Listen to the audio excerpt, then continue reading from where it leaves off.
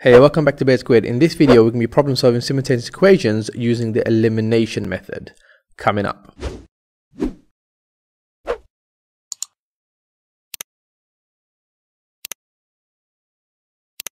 So in our previous video, we learned how to solve simultaneous equations using the substitution method, but it's not always convenient, and hence in this video, we're going to be learning how to eliminate.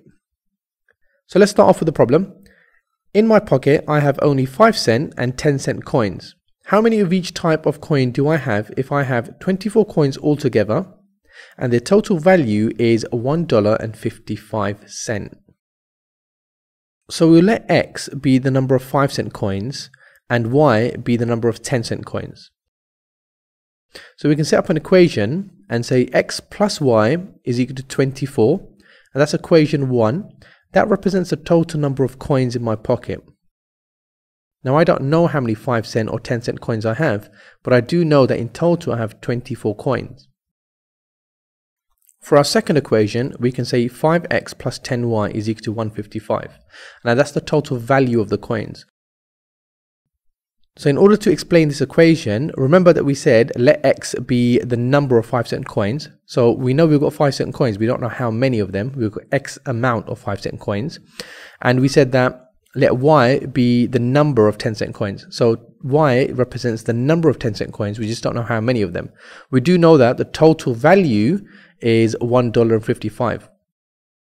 Remember, when we're solving equations, the left-hand side and the right-hand side have to be in the same units. So in this case, we've converted everything to cents. Okay, so what we can do is we can multiply equation 1 by 5, which will give us 5x plus 5y is equal to 120. We can label that equation 3. Now, if you notice, if I write equation 2, 5x and 5x can be eliminated because we have the same coefficient in front of the x. So I'm going to subtract equation 3 from equation 2.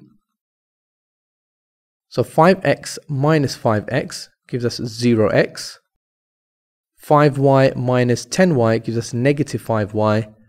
120 minus 155 gives us negative 35. And then if we divide both sides by negative 5, we will get y is equal to 7. Now our next step is to substitute y is equal to 7 into equation 1. This is going to help us to find the value of x. So we have x plus 7 is equal to 24. If I subtract 7 on both sides, I'll get x is equal to 17. Now we're not finished because we need to check to see if both of these solutions work in both equations simultaneously. So let's check that x equals 17 and y equals 7 works for equation 1. If I substitute the values, I would get 17 plus 7 is equal to 24. Since 17 plus 7 is equal to 24, I know that both sides are balanced. Now if I substitute the values into equation 2, I get 5 times 17 plus 10 times 7 is equal to 155. That's 85 plus 70 is equal to 155. Since 85 plus 70 is equal to 155, I know that the second equation is balanced, and therefore I can say I have 17 5-cent coins and 7 10-cent coins in my pocket. Okay, stay tuned because the next example is going to show that we need to manipulate both of the equations in order to eliminate and solve a set of simultaneous equations. So in the following question, it says solve the simultaneous equations, and we have 5x plus 3y is equal to 9. That's equation 1. And then we have 7x minus 2y is equal to 25. That's equation 2. So what you'll notice is you cannot multiply just one equation to get the same coefficient for x and y. So what we're going to do is we're going to multiply equation 1 by 2 and equation 2 by 3. So we get 10x plus 6y is equal to 18. We can label that equation 3. And 21x minus 6y is equal to 75. And we can label that equation 4. Okay, so now if you look closely, you should be able to eliminate one of the variables. It's not the x because the coefficients are 10 and 21. It's the y because both the coefficients are 6. Well, actually you got +6 and -6. So think about this. If we had to subtract the two equations, we would get 6 minus -6, which will give us 12. So what we're going to do is we're going to add equation 3 and equation 4 to eliminate the y.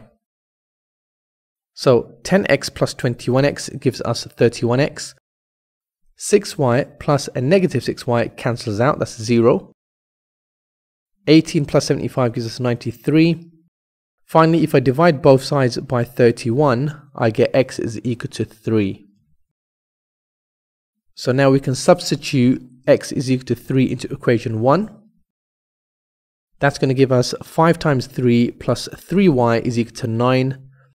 15 plus 3y is equal to 9. If I subtract 15 from both sides, I get 3y is equal to -6. And now if I divide by 3, I get y is equal to -2. Now I'm not finished until I check that the solutions work for both the equations. So let's quickly check that x equals 3 and y equals -2. So for equation 1, 5 times 3 plus 3 times -2 is equal to 9. Since 15 minus 6 is equal to 9, I know that both the sides are balanced, so that checks out fine. For equation 2 then, 7 times 3 minus 2 times -2 is equal to 25. Since 21 plus 4 does equal to 25, I know that that's balanced. So therefore, I can say x is equal to 3 and y is equal to -2 for these two simultaneous equations.